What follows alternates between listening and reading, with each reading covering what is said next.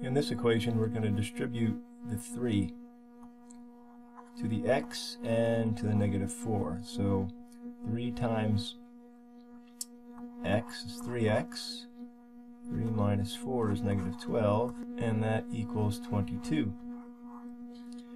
The next step to isolating the x is to add 12 to both sides. That cancels out the negative 12. And we have 3x on the left side, and then we have 34 on the right side. Final step to isolating x is to divide both sides by 3. Because right now 3 is multiplied by x. In order to undo that multiplication of 3, we need to divide by 3. X equals 34 over 3. Here we have y on both sides of the equation. The first thing we need to do is distribute the negative 6 to the y and to the negative 8. So that's 6y plus 48 equals 2y plus 12. Now collect like terms. I'm going to proceed and add 6y.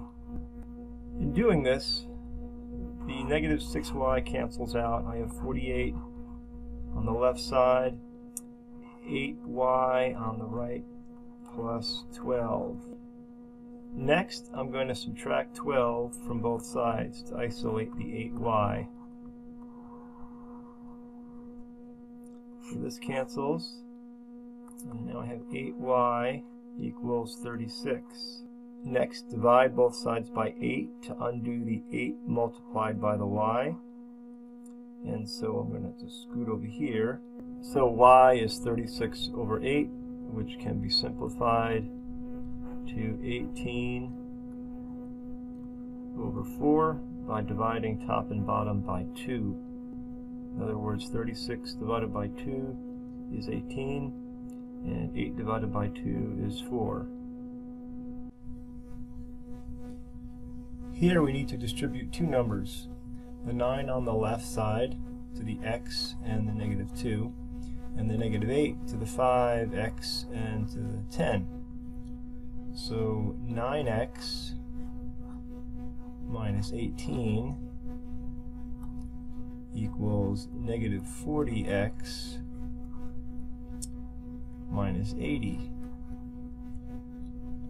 Again, we need to collect like terms. So in this case, I'll add 40x to both sides. Oops, add that 40x here. So here we have 49x minus 18 equals negative 80. Now I'm going to add 18 to both sides to isolate the 49x.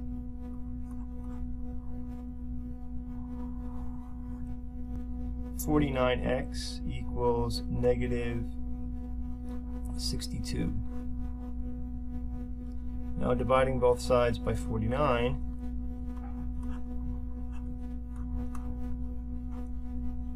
x equals negative 62 over 49.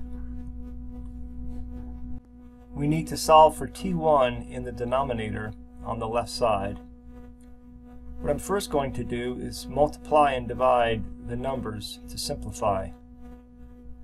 500 over t1, 540 over 290.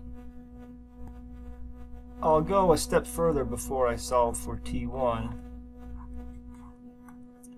and that is to eliminate that 0, in other words dividing top and bottom by 10 to get 54 over 29. To solve for t1, I'm going to cross multiply the fractions. So 54 times t1 and 500 times 29. 54 times t1 equals 500 times 29. 500 times 29 is 14,500. The next step is to isolate T1. Going to divide both sides by 54. 54 cancels here, so T1 equals 14,500 over 54, or if we divide this, 268.52. Here we need to solve for V. What I'll do is put the 7.02 over 1. I did that so you can see the cross multiplication a little bit easier. I'm going to cross multiply 7.02 times V and 1 times 300. So 7.02V equals 300. Now solving for V, divide both sides by 7.02. Therefore, V equals 42.7. Here we need to solve for TI. First, I'm going to multiply the 600 by the 4.2 to simplify. We have 90,000 equals 2,520 times, in parentheses, 90 minus TI. The next step is to distribute the 2520 to the 90 and the negative TI. Carrying down the 90,000, TI equals 54.3.